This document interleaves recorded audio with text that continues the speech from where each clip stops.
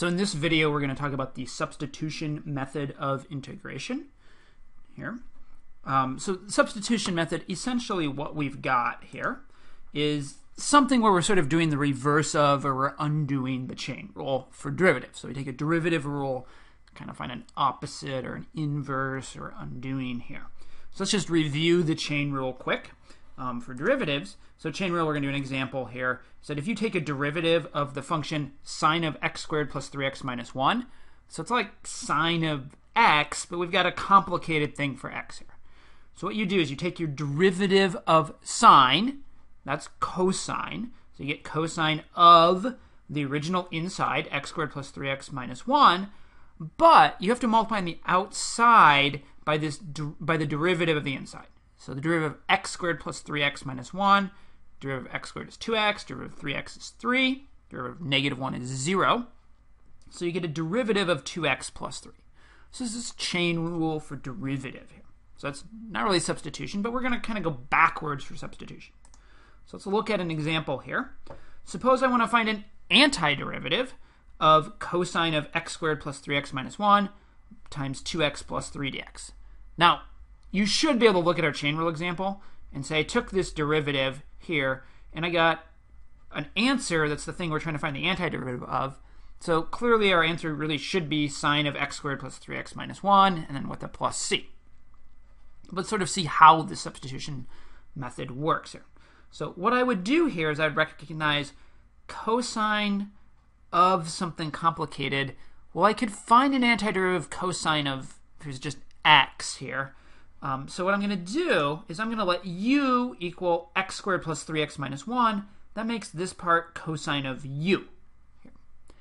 However, what I have to do is take a really differential of u, or think of it maybe as a derivative, is that my du, is the derivative of x squared plus 3x minus 1, is 2x plus 3.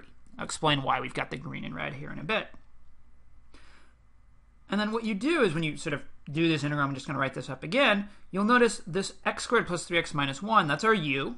That existed in our original integral.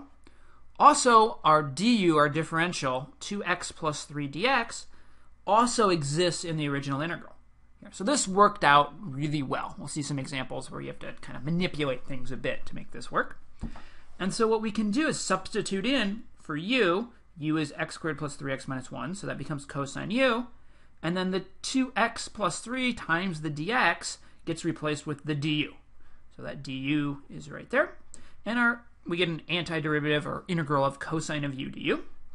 So you integrate that. Antiderivative of cosine u is sine u. Note it's positive sine u. The derivative of cosine is a negative sine u. But if you differentiated sine u, you'd get positive cosine u, which is what we have. So you get sine u plus c. Now you can't stop there as an answer because the original problem was phrased in terms of x's. So our answer should have x's in there, being an indefinite integral.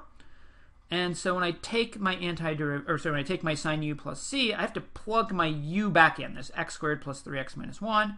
So I get sine of u, but that's sine of x squared plus 3x minus 1 plus c, and that's our answer. Okay, let's look at another one here, another example, maybe a little more fresh, where we haven't done the chain rule part ahead of time. So still in the trig world here, we're going to do an antiderivative of sine of 4x dx. So I look at this and I think, oh, if this was sine of x, I'd be able to differentiate this. So I'm going to let u equal 4x. And then the differential of u is, well, the derivative of 4x is 4, so I get 4 dx for my differential. I'm just going to plug those things in. So I get sine of 4x dx. Oh, I was going to just plug those things in, but I have to do a little bit of pre-processing here. I look at this sine 4x dx. I've got my 4x there, but this du is 4 dx. I don't have 4 dx, I have dx. So I'm going to rewrite this to make this work. There's other ways to deal with this bookkeeping, but this is the way I'm going to do. And so what I'd like to do is just add a 4 here in front of the dx. So I have 4 dx, but I can't just multiply by 4 without changing the value. So I multiply by 1/4 on the outside or maybe on the inside and then factor that out. But if I did the 1/4 times 4, those two things would cancel and give me the sine 4x. So I'm making this sort of look more complicated, but my goal was to get the 4 dx here because that's what du was. Now I do my antiderivative. I have the 1/4 sine 4x, that's u, 4 dx, that's du. So I've got 1/4 sine u du, and I guess now I can do my antiderivative.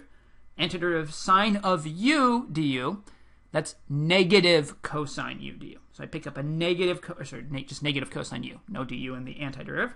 Pick up a negative cosine u.